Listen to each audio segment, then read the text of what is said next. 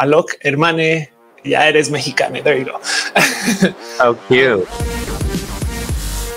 Alok is an internationally acclaimed writer, performer, and public speaker. As a mixed media artist, the work explores themes of trauma, belonging, and the human condition. They are the author of Femme in Public, Beyond the Gender Binary, and Your Wound, My Garden, which I actually loved hearing and reading about.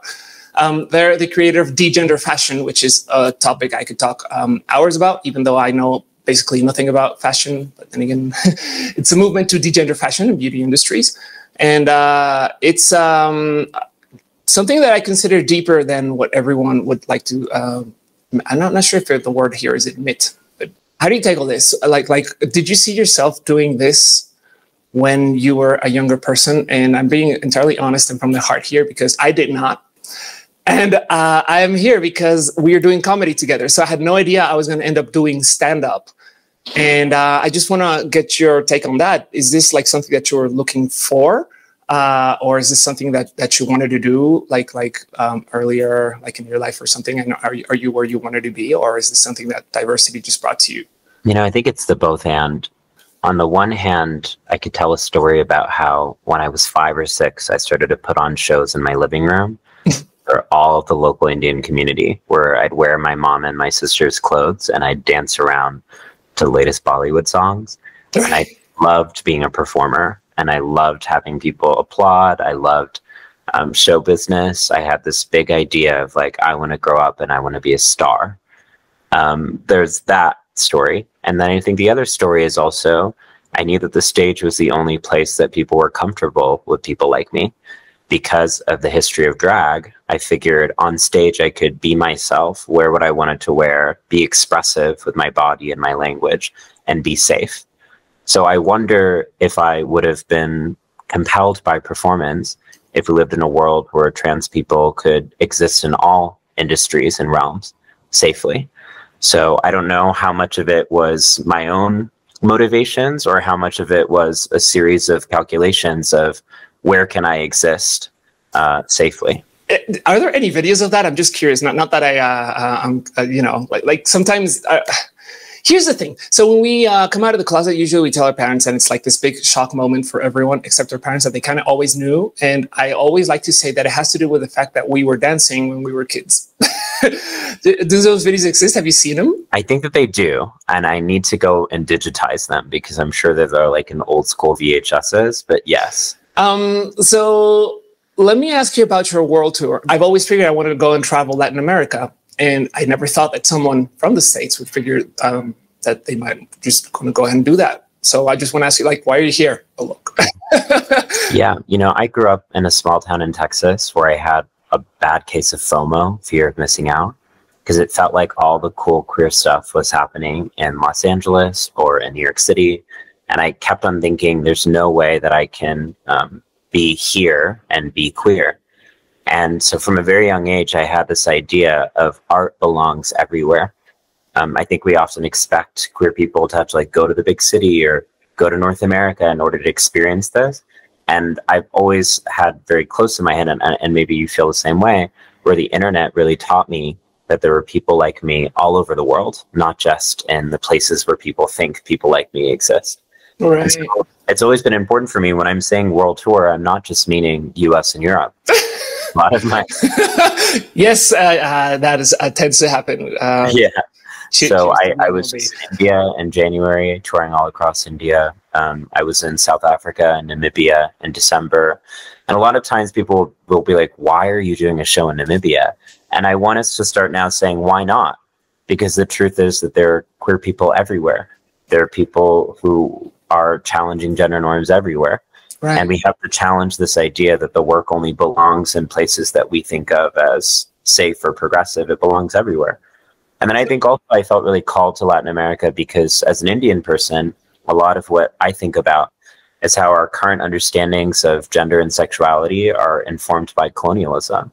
So I wanted to come down here and also learn on how people are navigating that, how so often people in our own community will say, this is a foreign contagion. Like, you doing? You're violating our culture and tradition. And we're kind of rolling our eyes like, what history are you talking about here? I tend to see that as well. Here's a funny thing. Not to say that we are not extremely multicultural. I mean, that's what being queer is about, right? But it turns out that you do see a lot of similarities. Do you see this as you travel? I think one of the things I find in common is the sense of community that all across the world, when I meet queer and trans folks, people are so welcoming and warm to each other. And I experience that.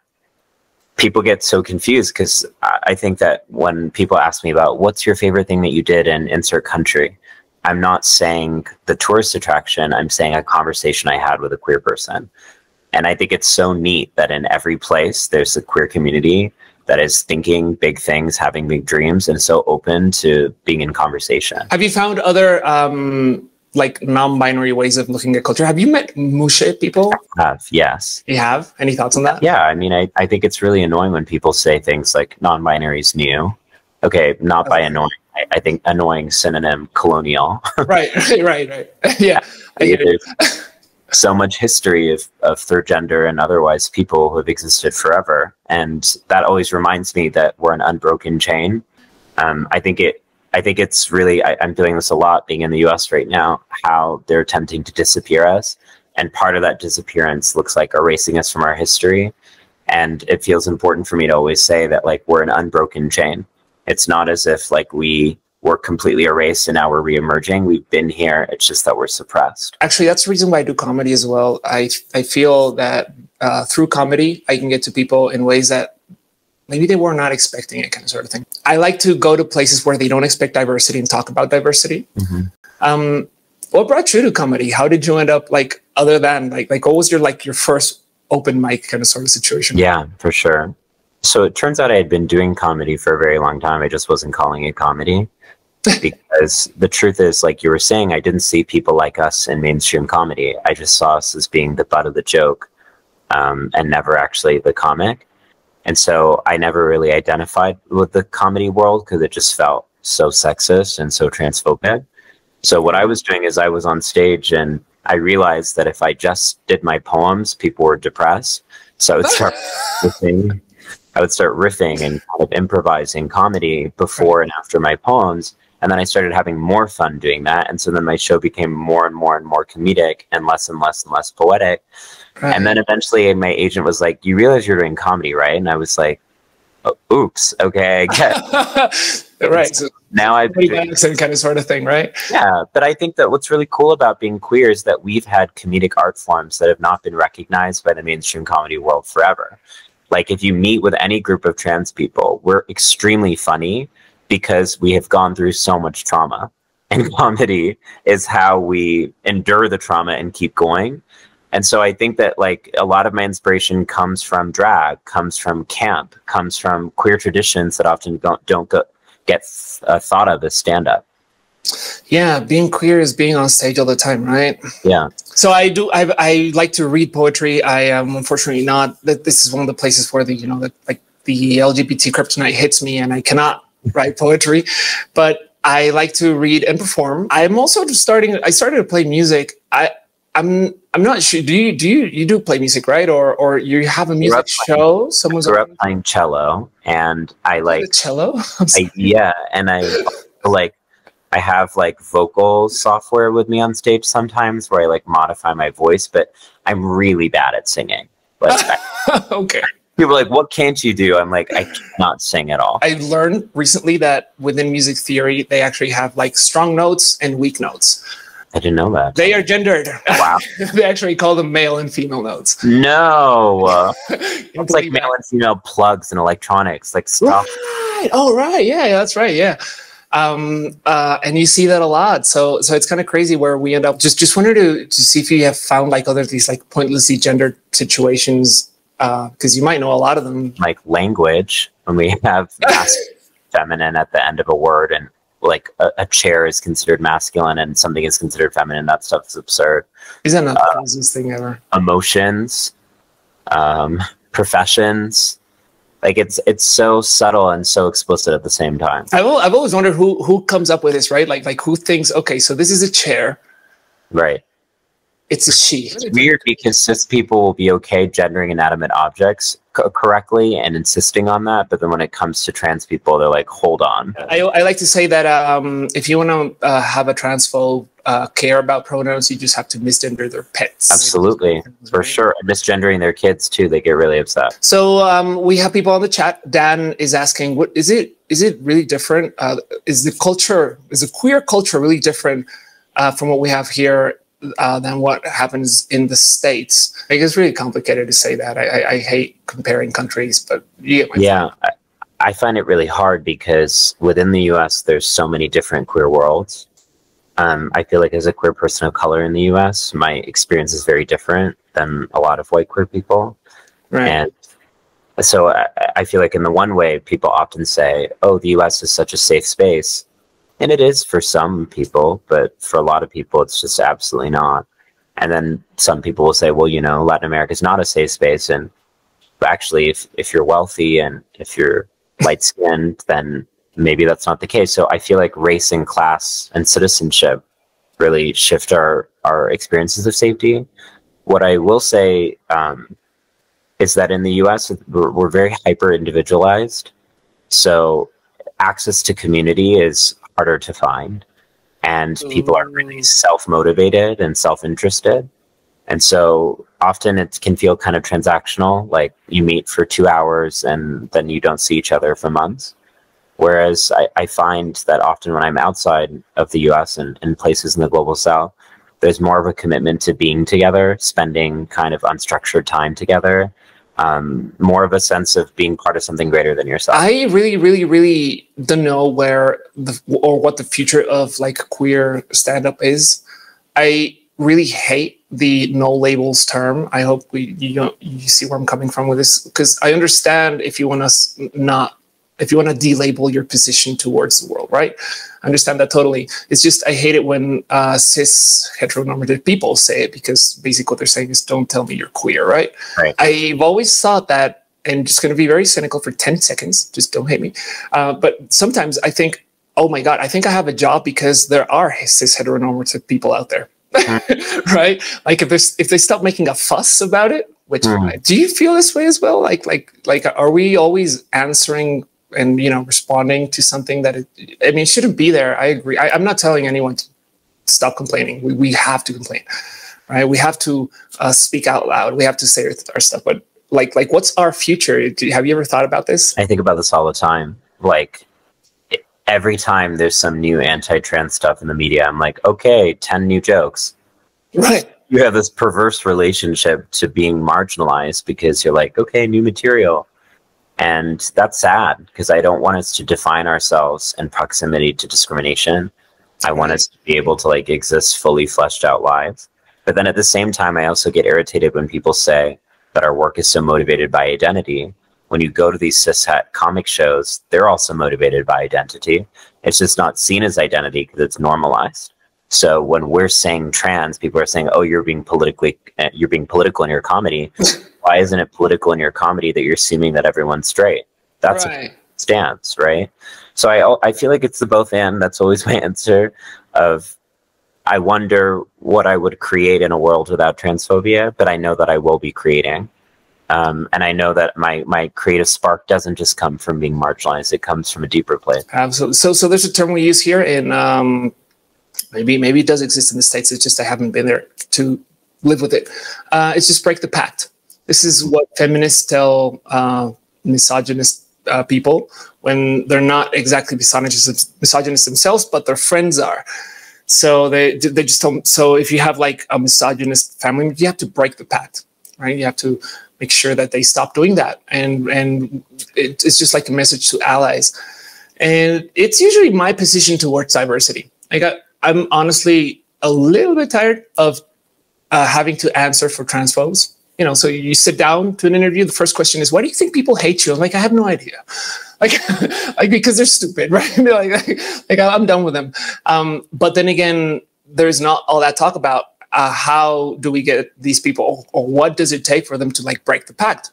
And I'm not sure, do you pick this up in your comedy? I've heard your comedy do great things, and there's a lot to say about what you joke about.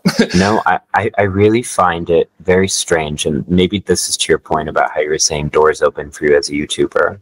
Right. Where people will say, I love you, and then go celebrate a gender reveal.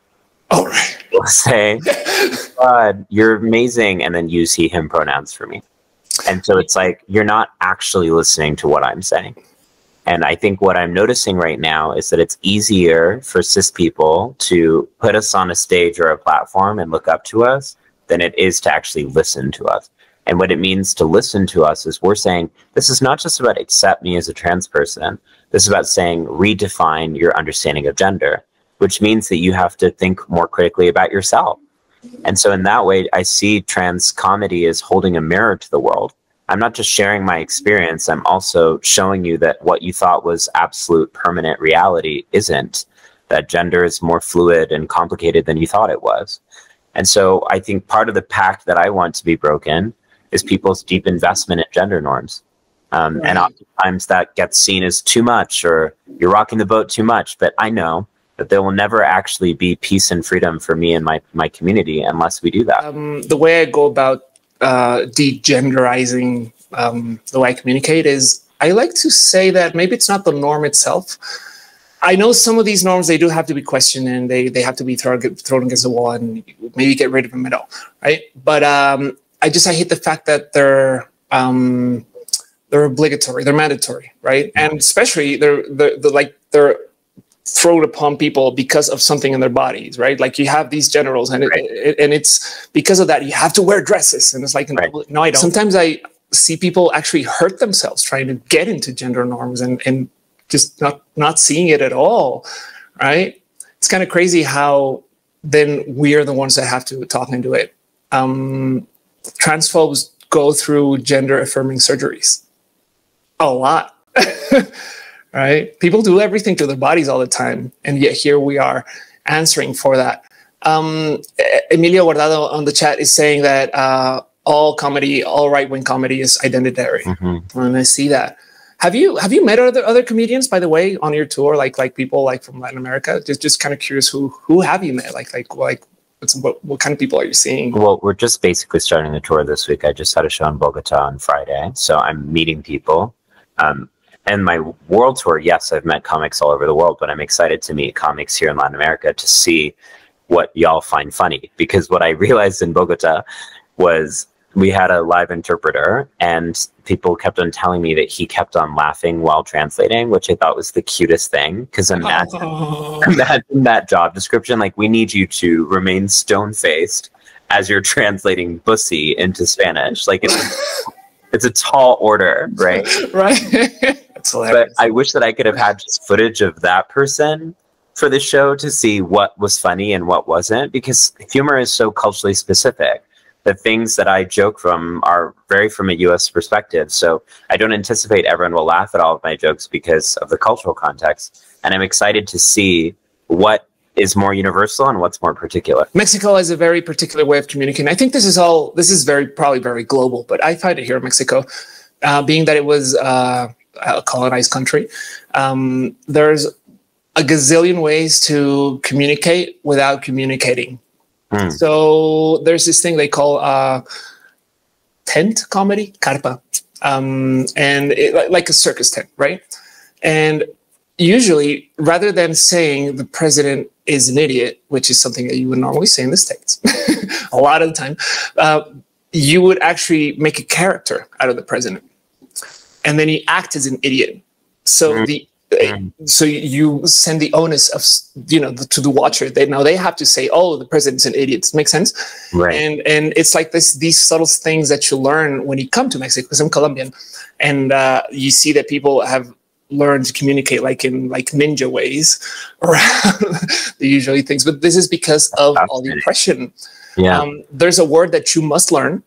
It's a term, and there's, you could study this for years. You might get it eventually. I haven't. It's called albur. Albur is doublespeak.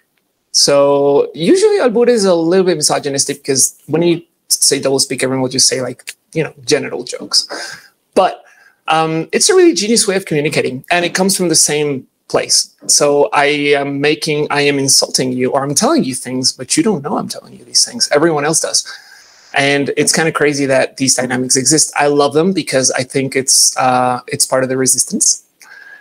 But nonetheless, it's the way people communicate here. And I'm not sure we have, I mean, you guys have a lot of that in the States, but then again, the States is so diverse.